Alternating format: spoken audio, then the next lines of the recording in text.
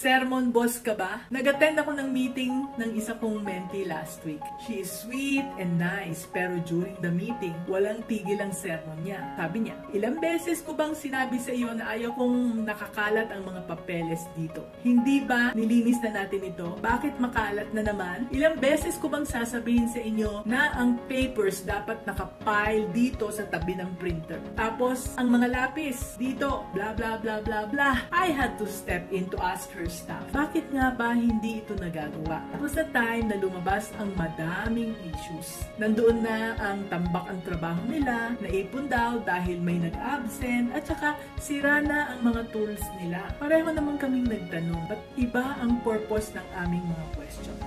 Her intention was not to find out why things were not working. She just blamed and aired out all of her frustrations. So, tinuruan ko siya that as a boss, she needs to learn to listen, to ask questions, to determine the root causes behind why employees are not doing their jobs. This is so that she can address them right away. Alam nyo, sermons do not work. So, don't do that, ha? Don't ever do sermon. Sayang ang oras ninyo. Just ask the right questions and you will know what to do. And that is how to be business-minded Pinoy.